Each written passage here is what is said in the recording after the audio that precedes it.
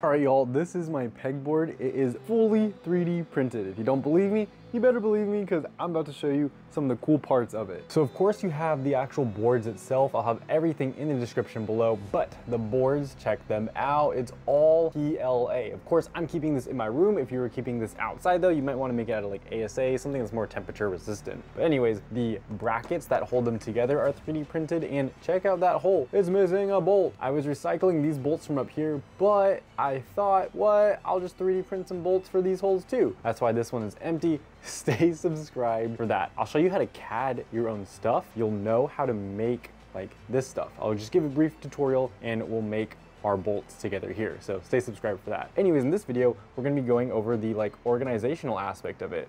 So check out these hooks. I use the Bambu Lab Marketplace. They got some really cool stuff on there. So a bunch of these long hooks, a bunch of these short hooks, and a bunch of these hooks. Today, I'm gonna be focusing on these hooks, and we are going to be making this guy. So I'll put him back because we got a bunch more coming. Let's go over to that 3D printer and print out some hooks.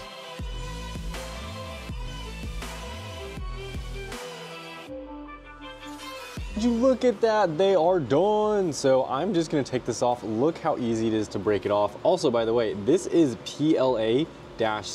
It's got a nice texture to it. I made a whole video on PLA carbon fiber. Yes, this is PLA carbon fiber. Look at how easily it's gonna start popping off.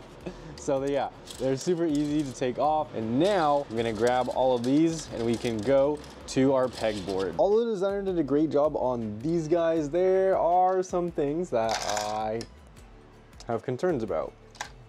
And it's basically putting them in. No fault of the designer, but for my pegboard, they wiggle around quite a bit. They're a bit small for the peg, and you can see it does not line up properly inside of here. So I think I'm gonna have to make my own pegs. Stay subscribed for that, because then they'll work perfectly with this pegboard. I'm gonna make a basic template that will work with all and any of the customizations. So what I've done with the other ones that you see here is I've hot glued them to the pegboard. All of them that you see are pretty hot glued. Some of them are not. I will have to do that in the future. You can see how much this wiggles, and oh boy, do I not like that, because look, that one's already popping out. So I'm gonna have to be going ahead and fixing all of these, but for now, I'll just put that back there. Yeah, I'm gonna take these, hot glue it in place, because like, for example, let's say this is right here, and I have this one. Well, throwing this right here, if I wanna grab it off, oh, there goes the peg. So I just wanted to show off this guy's design. It might work for some pegboard. Maybe try printing a few of them and seeing if they work for yours. I'm going to take his design and I'm going to basically resize it to fit the pegboard